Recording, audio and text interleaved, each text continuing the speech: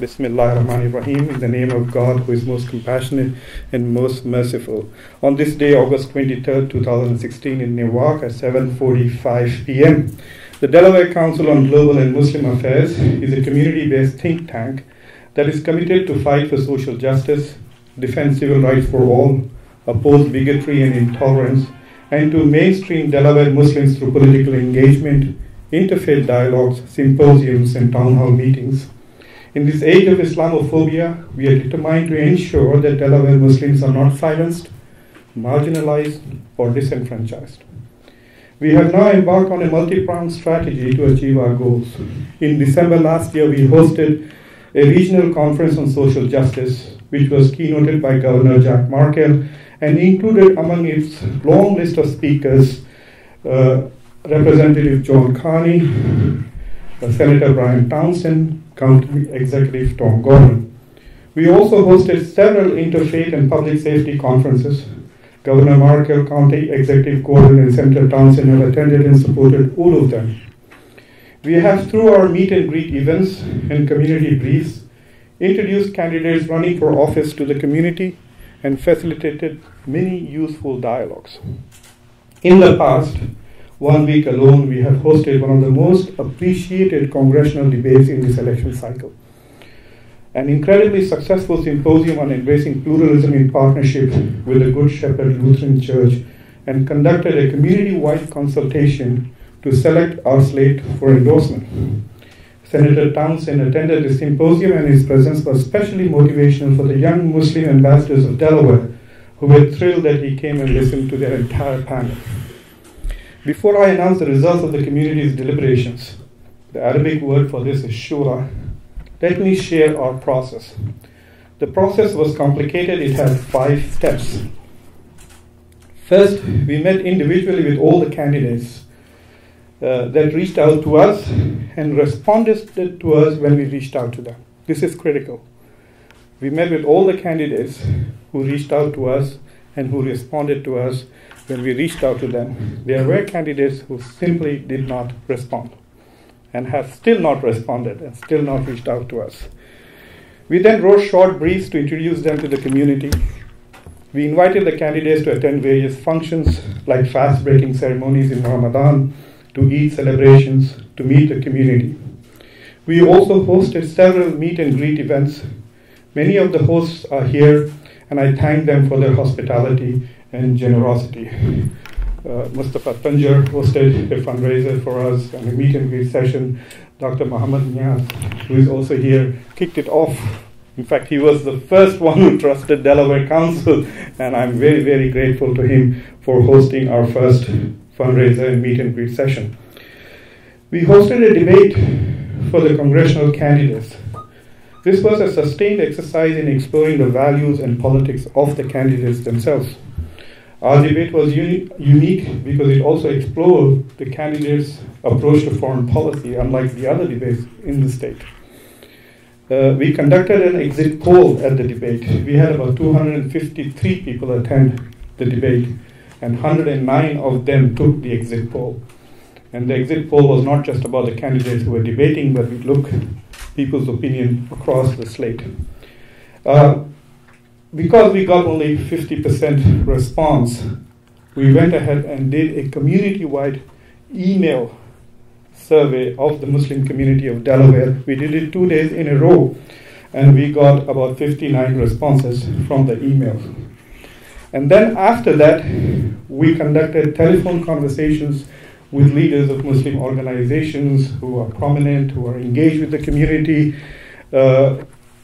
The Quranic term for these people are ulul al-amr, people who enjoy authority in the community. We spoke to several of them by phone, and we not only took their opinion, we actually did a poll on the slate, and we also took their advice. And then finally, we had a council meeting right here yesterday where we collated the polls. There were people here who had not participated in any of the process. They also came and voted. So ultimately, we managed to get 159 votes for all the slate for the community. But we must also realize that this process was also educational for the community itself. I mean, one of the things that I've been trying to impress is that the real elections are on September 13th as far as Delaware is concerned. Then we can all go on vacation on the 14th after celebrating Eid, probably on the same day. So it was also a learning process for all of us, but also for the community. Our endorsements today are a culmination of this entire process. As community, we have judged the candidates on their values, for the issues they care for, and the outreach that they have done to the community. These are the three criteria. What are their values? What do these candidates believe in? Can we support their values? What are the issues that these candidates pursue? Are we, as an ethical community, willing to work with these candidates on those issues? And the third criteria, did they hang with us? Did they reach out to us? Did they respond to us? Or did they ignore us? That was an important criteria. Those who avoided us, while some national leaders scapegoated us, will not enjoy our support. Those who stood with us yesterday and today, we stand with them today and tomorrow. Those who avoided us, we will not stand with them. Those who stood with us yesterday and today, we will stand with them today and tomorrow.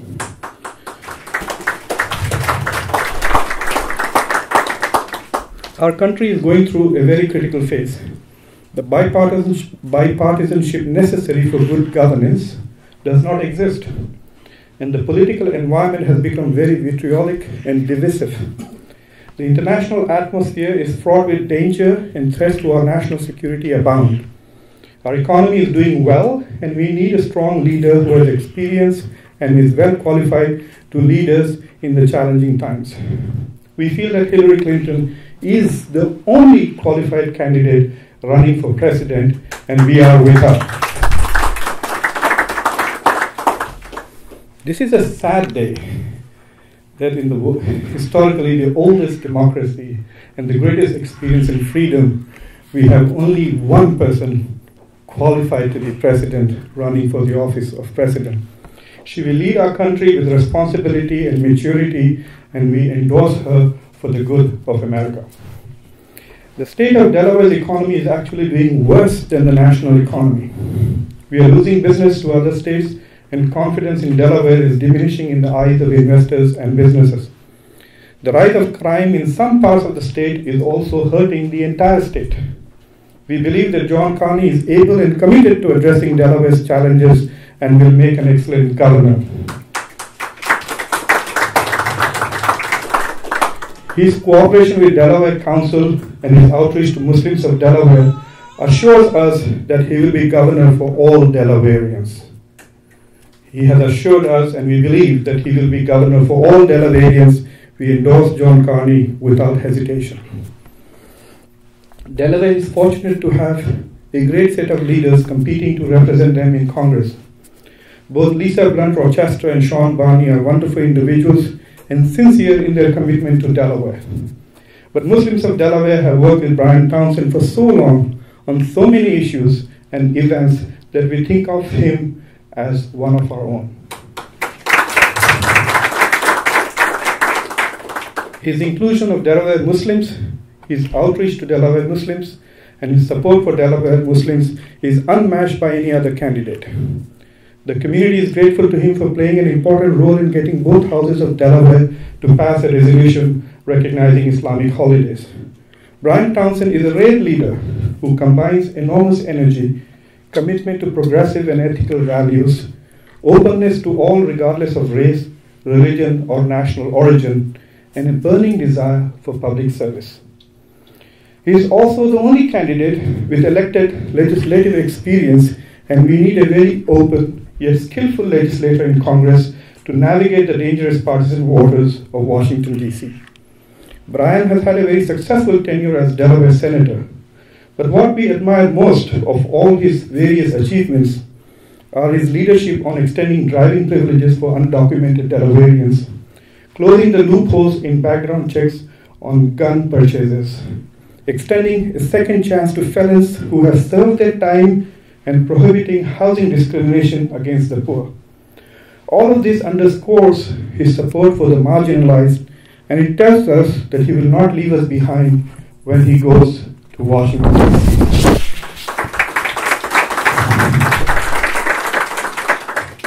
We are proud of our association with him.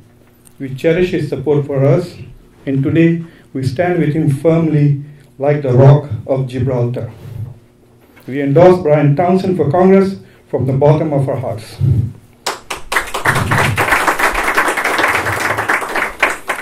Thomas Gordon has been a very good friend and supporter of the community. Delaware Muslims have several mosques and Islamic schools in the county, and he has been an incredibly considerate in his dealings with the community. He has shown leadership in reaching out to us on matters of security.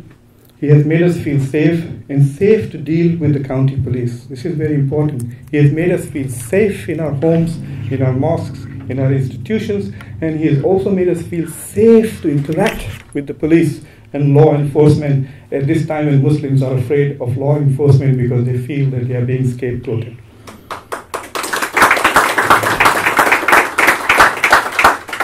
The many meetings we have had with him in his office, each one has served to tell us that he values us as residents of Newcastle County.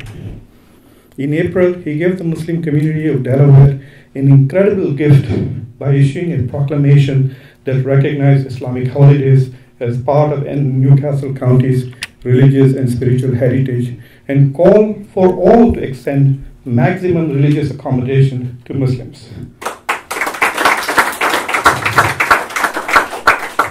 I cannot tell you how powerful that message was. It made all of us feel so welcome. And for that, we are grateful to you, Tom God. We are grateful to him and we endorse him enthusiastically for County Executive of Newcastle County.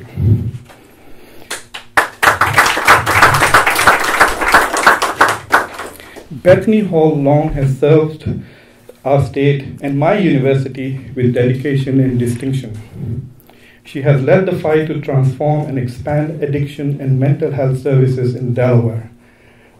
If you look at the political environment in this country and look at the popularity of certain leaders, I think the more we spend on mental health, the less it is. She has been the leader on legislation, creating the SEED program that provides affordable education to Delaware college students. We applaud her support for raising minimum wage, and she is our neighbor, literally. She has reached out to us, and we support her for Lieutenant Governor of Delaware.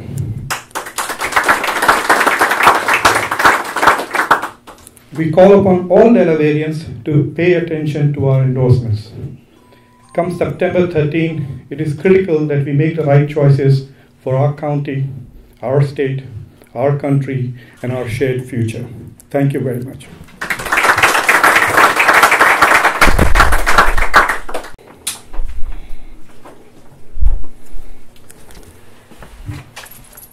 Thank you very much, Professor. Thank you all for all the support you've shown over the past many, many months, but more importantly, for all that you have done and are doing for Delaware.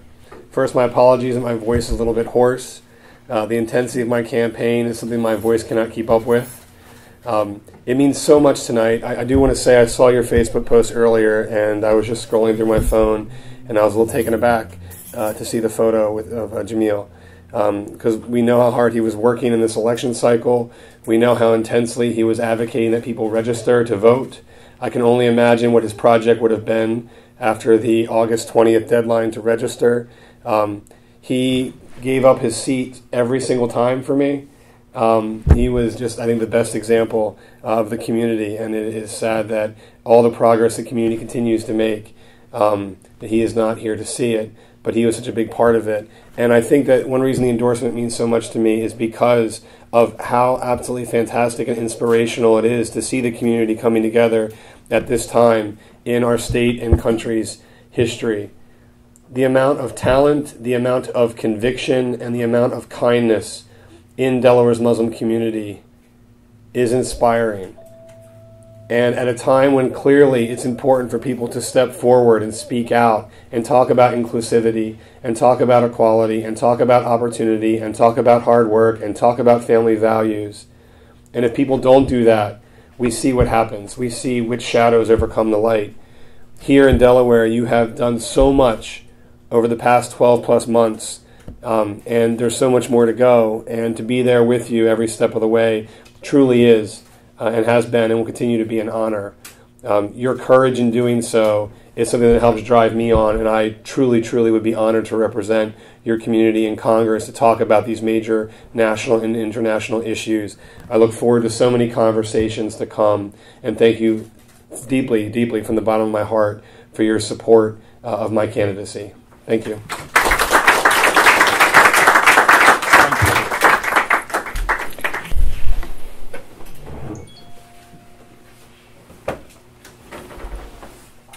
Thank you, my good friend and professor. But I'm very humbled and deeply honored to be selected for being endorsed. I've got much more from the Muslim community than I gave. To find this rich community and to be a part of it, it's just very humbling. You have such wonderful families, such rich community, and to think that we were able to create such a great partnership. It certainly enhances Newcastle County. But the most important thing you can do, I think, we're very honored to have the endorsement, is to show your numbers in the primary on the 13th, whoever you vote for. They can know those that miss this will be here next year, because you're a strong, powerful force, and it'll mean a lot. In a democracy, everything is melted out on politics. And when they see the numbers that are going to vote in September, nobody will miss the application to go through this endorsement process. And I'm just very proud that I was smart enough to know early on the value of this community and the richness of this community and what you bring to Newcastle County and the state of Delaware. And I said I get much more out of it than I was able to give back. But thank you all.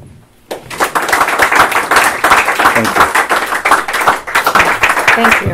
Thank you so very much. It really is humbling, and I'm sure those others who are present, who were endorsed tonight, probably have shared with you how very special this is. As someone who is looking forward to serving you in a statewide capacity now, having been a state senator and have had the opportunity to break bread with you and to spend time and to look forward to understanding and working on diversity and inclusion statewide. And those issues that matter, as you mentioned, family, workplace, our children's future. And I have to applaud you for the education that you give our children here in this center. I watch daily as your neighbor. I am amazed at the outcomes that you've produced with these young men and women, and I know our future is bright. So whether it's at the national level, the county level, or myself at the state level, it is my honor. I look forward to working with you on addressing those issues that affect all of us as Americans and all of us as Delawareans. And so with that, I say salam alaikum, and thank you. Thank you.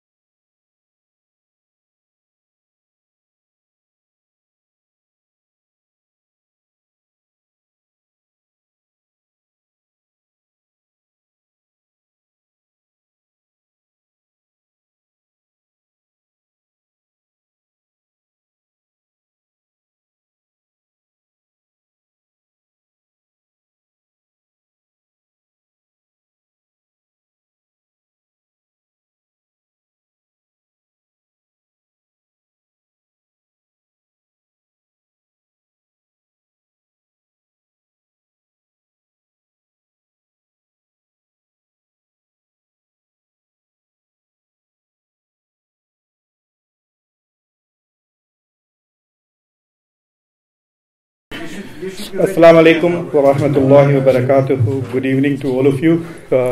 On behalf of the Delaware Council on Global and Muslim Affairs, I would like to welcome you all. Inshallah, this is the first of many, many meetings you're going to be attending in this room. This is going to serve as Delaware Council's conference room where we intend to do lots of policy discussions and briefs, etc. In the ensuing future. Today we are going to attempt something for the Muslim community of the United States of America. At least it's a historical moment that a Muslim organization is going to endorse candidates from federal level to local level. We have been a community which has frequently endorsed presidents, but I'm not aware of organizations which have done endorsements across the slate. And especially in this environment, it is of paramount importance that this is happening in Delaware. The way we are going to proceed today is we're going to achieve three things. We will do the formal endorsement. I normally don't write, but this is written, so I will read it out so that I don't make any mistakes in this historical moment. So we will do the endorsement. After that, we will get speeches from the endorsed candidates, whatever they want to share. I'm recommending that they practice, inshallah, acceptance speeches. Some of you don't need it, but why not? On this moment, I also want to recall our colleague Jamil Turk, who was one of the founders, one of the three founders of Delaware Council. Since morning, I have a status on Facebook saying we would have missed Jamil. I really miss him a lot. He would have been through this roof. This roof would have been broken. He had so much energy. If you remember, Tom? Yes, he just jumped up and down all the time. So without much ado, I shall begin now.